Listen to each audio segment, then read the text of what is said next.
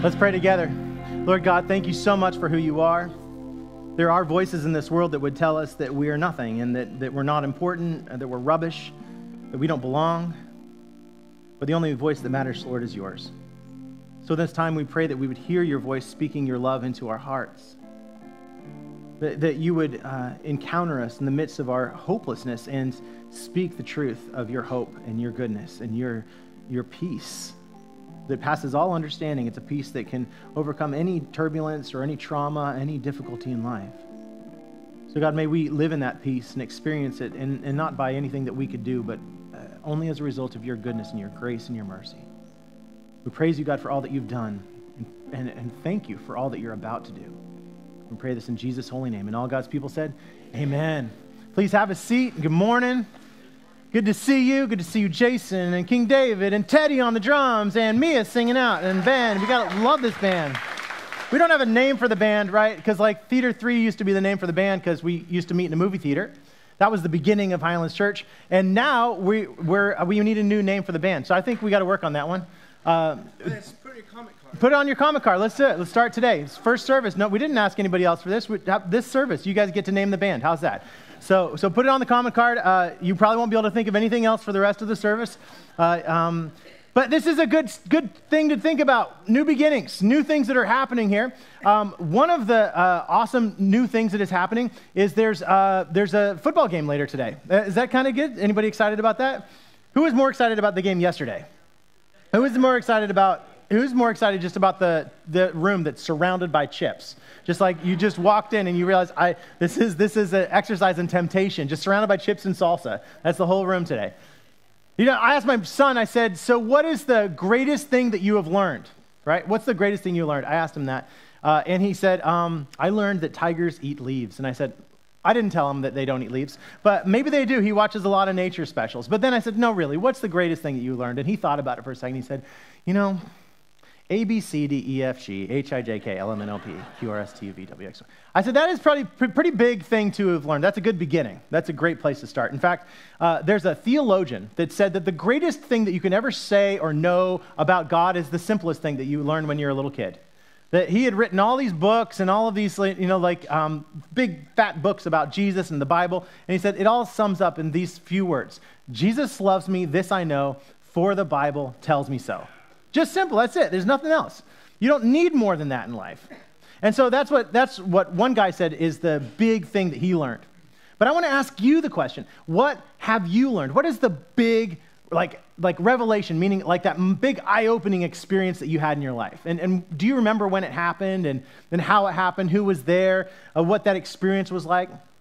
I know that a lot of people have that eye-opening experience when they're at the lowest point of their life, when things are the toughest. And that's when we tend to reach out and we recognize that we don't have what it takes, so we start to ask for help. So this series is about beginnings. And I want to look at a story of a beginning in the church. It was an early church, a new church, that Paul wrote a letter to called the church in Ephesus. What a great name for a church, right? The church in Ephesus. People ask why we're called Highlands Church. It's because we're in the Highlands Plaza. That's why we're called the Highlands Church. I mean, it's the easiest way to find us, right? That's not a big confusing thing. Same thing with the church in Ephesus. Churches back then were just named based on their location, so you could find them. And so this is what the words that Paul wrote to this church. And he starts out with a really great intro. At one time, you were like a dead person. That's a great way to start a letter, if you ask me. I mean, like, I've written I write thank you cards to people, but I rarely start out with the words, at one time, you were like a dead person. Oh, thank you. He says this, at one time, you were like a dead person because of the things you did wrong and your offenses against God. Now, I'll tell you, one of the things that I learned years ago when I was driving is if your phone rings and it's in your pocket, don't answer it. I pulled my foot off of the gas, reached in for my phone, and hit the back of that car. Man, that hurt my neck, and man, I probably shouldn't be here today based on that. Have you had some hard lessons that you've learned in your life? Like things like that where you go, that's kind of a no-brainer. Don't answer your phone. Don't take your foot off the gas. Those kind of things. Don't text and drive. Those are things that you kind of go, okay, I hope I can learn. Now, Paul is actually conjuring up a different image. He says, at one point you were like a dead person because of the things you did wrong and the offenses against God. You used to live like the people of this world. You followed the rule of a destructive spiritual power. This is the spirit of disobedience to God's will that is now at work in persons whose lives are characterized by disobedience. Sometimes I feel like I need to just tell my kids, your life is characterized by disobedience. Just want to tell you that. Or actually, my puppy needs to hear that. My puppy's life is characterized by disobedience right now. It's like all of our lives as children. It goes on to say, at one time you were like those persons. So you were like a child. And all of you used to do whatever you felt good, whatever you thought you wanted, so that you were children. There he goes. He throws it in there. He says, you were little babies, right? This is like Arnold Schwarzenegger. Hey, baby. Like remember? You're such a baby. He's saying, so that he did. Paul would write these letters. He's like, you guys are a bunch of babies, little babies. Try to grow up. Look through it. You'll see it's there. You wanted so that you were children headed for punishment, just like everyone else. So I think the image that's a good one is, well, of course, children headed for punishment. How many times do you have to tell a kid not to touch the flame, right? How many times? Well, guess what? The best way for a kid to learn not to touch the flame. Touch the flame. They always do it. Everybody does at some point in their life. And so this is the image that I think is a good one for us in our life. Imagine a speedboat heading across a beautiful glassy lake. And what happens behind the speedboat? What's that called? It's the wake, right? Yeah, so if you're like a canoeist, avid canoeist, like most of you probably are, and you're sitting on that Lake Nasameno and someone comes by with that speedboat right up against your canoe, what's going to happen? It's going to knock you over. Or if you're out there scuba diving, you're just like, hey, I want to see all of the exotic creatures in Lake Nasameno, right? I don't know. But you have that little floaty up there to tell people to stay away, but guess what? It just goes right over that and can hurt you, right? And so you can think of all the things that can happen as a result of someone who's going forward full force with their speedboat in life, trying to just do what they feel good, and they don't recognize that behind them there's this wake of destruction. And I feel like that's what Paul wants us to remember, that a lot of times we do what we want, we're pursuing the things we want, but in the behind us, we're not conscious that there's families being torn apart, there's people who are being destroyed. Heartbreak is happening as a result of the things that we've done to people. The ways in which people have been abandoned or left to live in the river because we haven't stepped out and done things to reach out and help them, or people who are in prison that don't have anyone to visit them, or in the hospital. And so we have this wake of destruction because we're doing what we want to do only, right? Because we're just following our guts. We're going after these things. Now, the scripture does not leave you there. It wants you to remember that. That's where you used to be. And it says these words. It says, but now, I believe it says but now. Let's see. Yep, however, it depends on which Greek translation you're reading anyway. However, God is rich in mercy. God is rich in mercy. He brought us to life with Christ while we were dead as a result of those things that we did wrong. Wait a second. While we were dead, he brought us back to life again. He did this because of the great love he has for us. Is this the first time that you're hearing in your life, straight from the Bible, that says God has a great love for you? Would you have a hard time sometimes wrapping your mind around that? I know that sometimes in life you run into a person and they say, I love you. And then you go, we'll see. And you're right, and then I love you, and then maybe the 100th time you hear someone say I love you, and you go, maybe they really do love me. Maybe they really do love me. This is God saying directly through the Bible that he loves you. And you are saved by God's grace. If you're going to underline anything in your Bible today, it's those words, you are saved by God's grace. That's it. You're not saved by your own doing or anything else. A lot of times I feel like we get into this place where we feel like we're the ones who have saved ourselves. That we've got life all figured out. That we've just climbed this ladder, we can get ourselves out of the pit or out of the tough situations that we've gotten ourselves into. But we can't. We just can't. I think the image that Paul wants you to have in your head is one of you standing over your own dead body as a young person.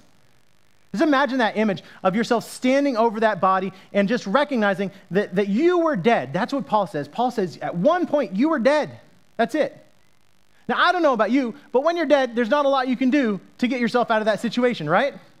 You're kind of stuck. That's game over. There's nothing left to do.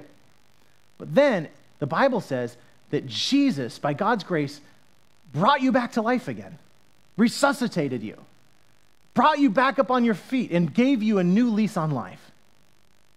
Man, I love that image. And one of my favorite people in church history. By the way, church history is so exciting. I'm going to just talk to it. Just kidding. It is exciting.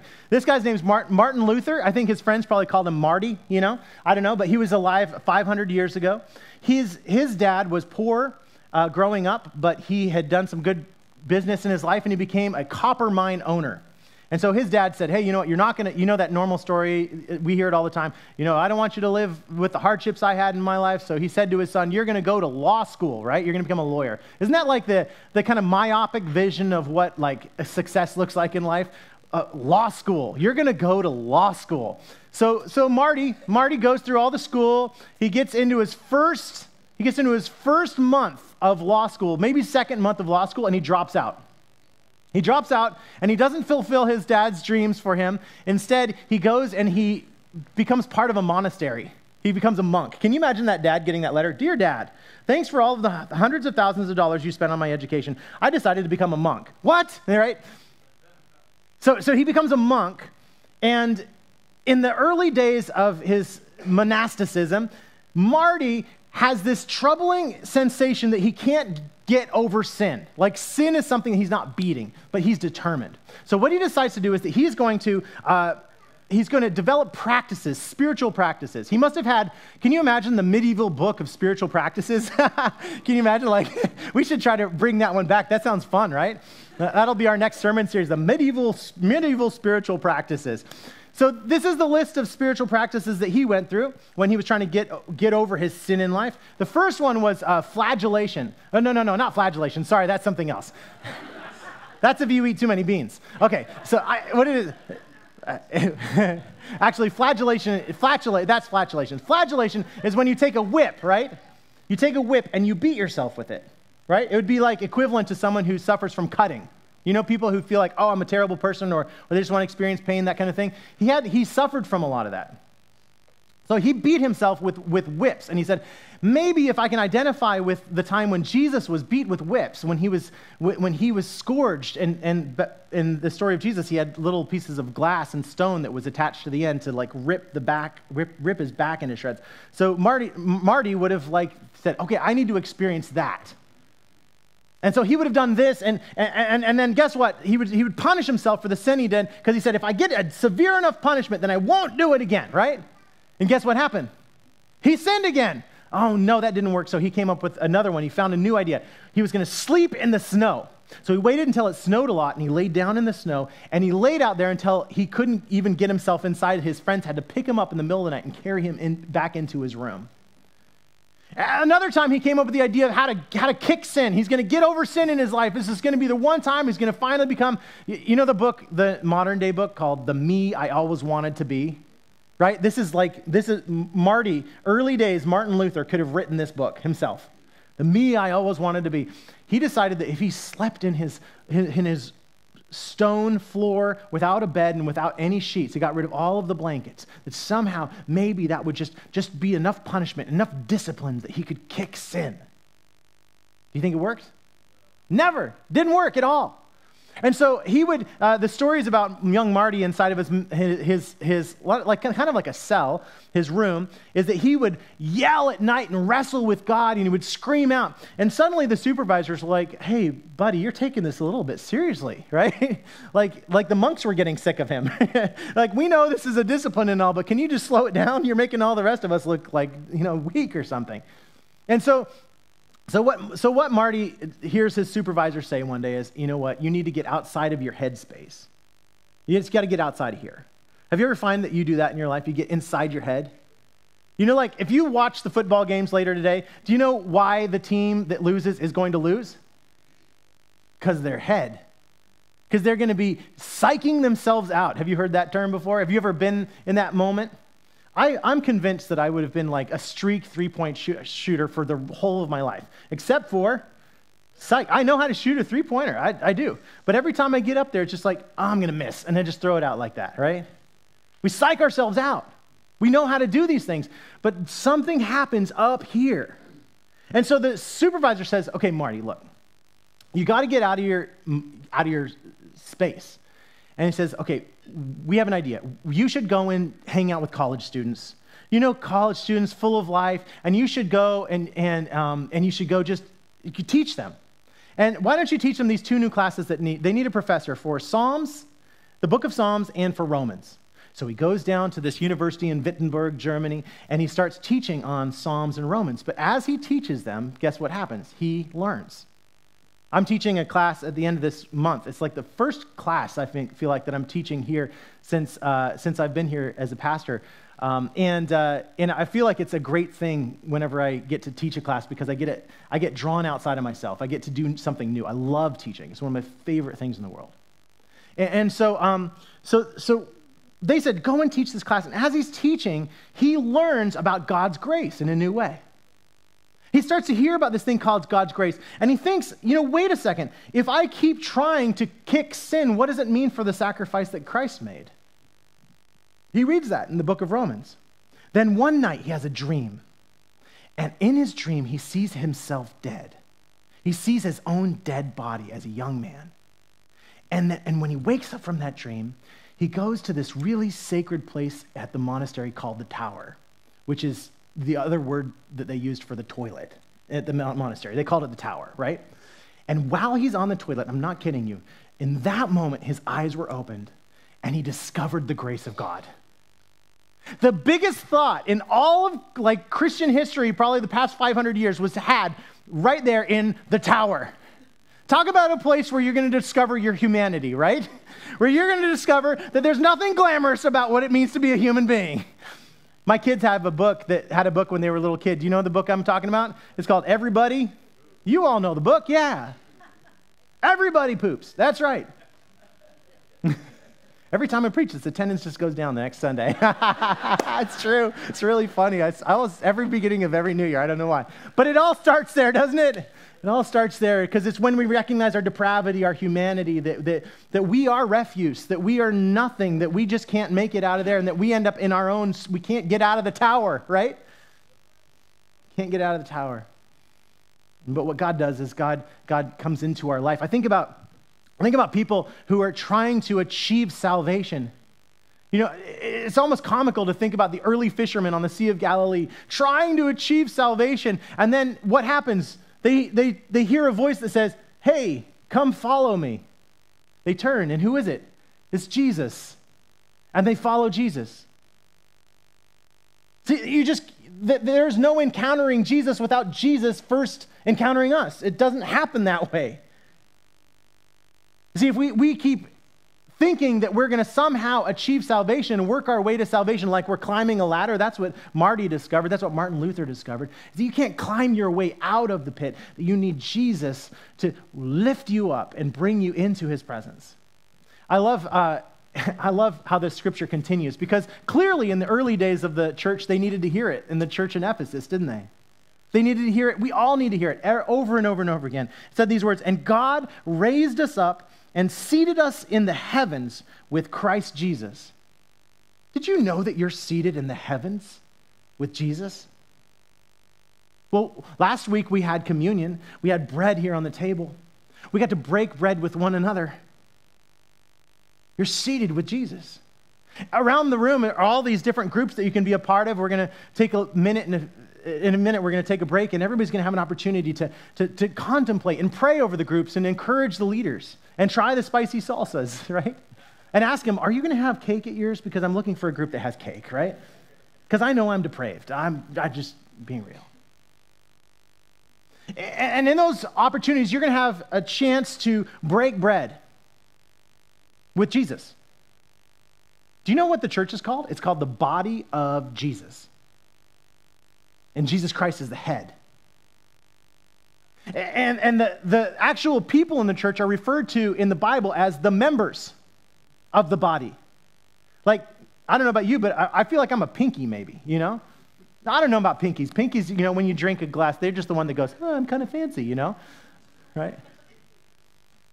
But you imagine a pinky saying, hey, you know what, I can fulfill my purpose over here. I don't need the body. That wouldn't be a very useful pinky, would it? See, the pinky needs the body as much as the body kind of needs the pinky. But every part of the body is important. And so when you are engaged with fellowship with other people, when you're engaged in times of small group, then you are transformed. Because you are allowing yourself to experience what it's like to be seated in the heavens with Jesus Christ. I think a lot of people think, hey, I can work my way out of this. I got a plan. It's going to be the same plan as last year. I'm going to go home. I'm going to go to work. I'm going to go home. I'm going to wake up. I'm going to go to work. Maybe go to the gym or the store or the ice cream store, whatever. And then I'm going to come back home again. And I'm going to talk to the same 10 people over and over again about the same 10 things for the next 50 years of my life, right?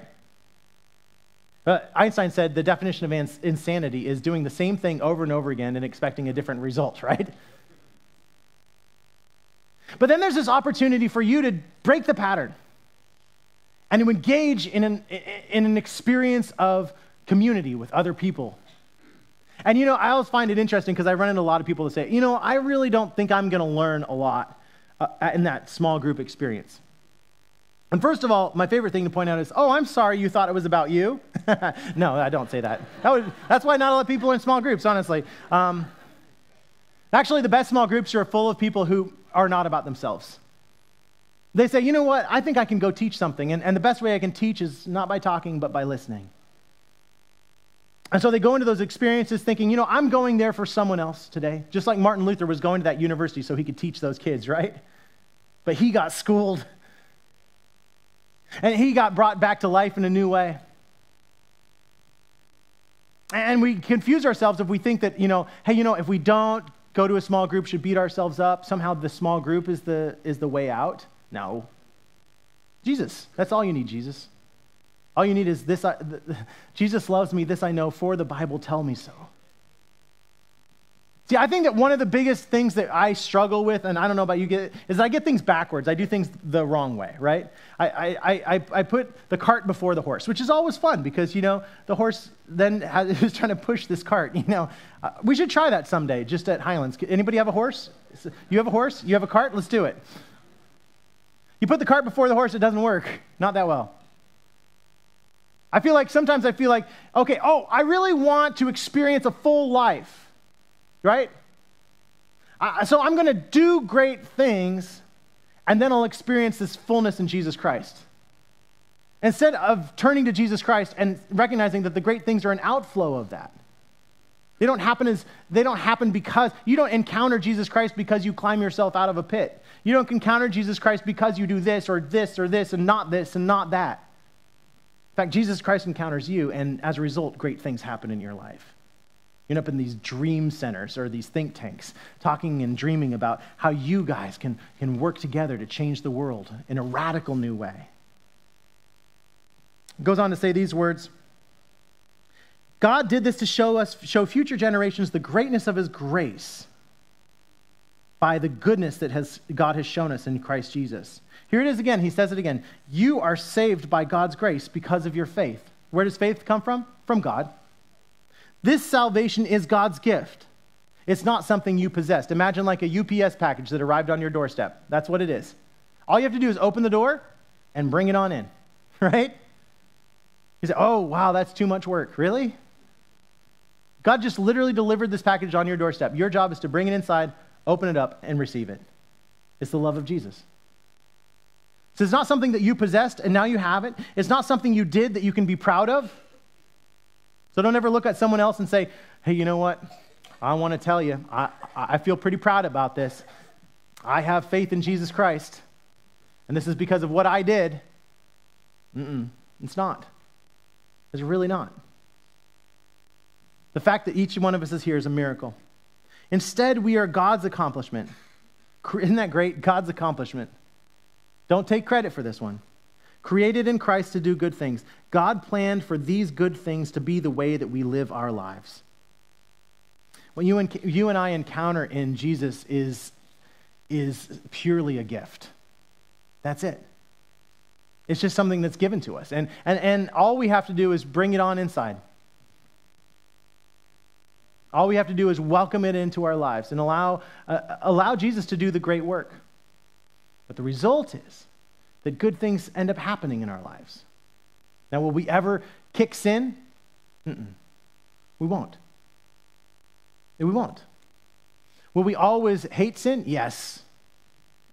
Will we hate being a part of those things that are leaving a wake of destruction behind us? And will we always look and say, gosh, there I did it again?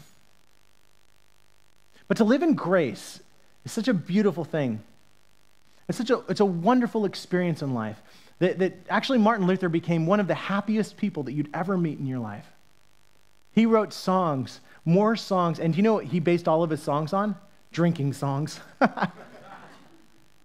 like, oh, la, la, la, la. Think about it. Great is thy faithfulness. Great is thy faithfulness. All that joy that he brought. That's what Martin Luther, he was one of the greatest composers. He was one of the most fun people to be around. And because there was that shift, that moment where he had this experience, this discovery. And so I don't want you to think about like, hey, you know what? How can I get to this place of grace? You can't. My prayer is that just today, maybe is the first time that you're hearing about it. Just like it was for Martin Luther. Like today is this moment when you're just like, oh, grace, okay, I think I get that. That's something I want to be a part of. That I understand it. It's just a truth. You can't say yes or no to the truth. It's just the truth that God loves you, even when you're dead. And that the reason that you're here today is because of God's grace. You know, my favorite thing at the end of this month is not just going to be the people in this room who say, you know what, I do want to be baptized for the first time. It's not just the people in this room who are going to say, you know what, I want to rededicate my life to Jesus. I feel like I want to make a statement about God's grace in my life. Or I want to actually, for the first time in my life, say, you know what, I'm a follower of Jesus. If you want to say, hey, those Christians or those Christ followers, you can count me as one from here on out. That is a great moment, and the baptisms we'll have out there are so awesome, but I love at the end of each one of the services when we have the baptisms and professions of faith. And you know what song we sing? Amazing Grace. For me, I feel like you could sum up all of the truth of God's love in that simple song, in the first line of that song. When we all hold hands and we sing, Amazing Grace, how sweet the sound that saved a wretch like me. I once was lost, you know it, but now am found. Blind, but now I see. Amen. Let's pray. Lord Jesus, we thank you for your grace.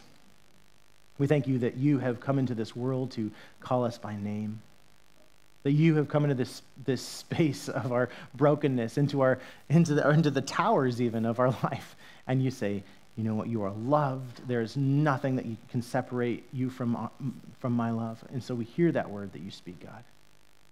And we celebrate it. We pray, God, that today there would just be an awakening in the heart of every person here.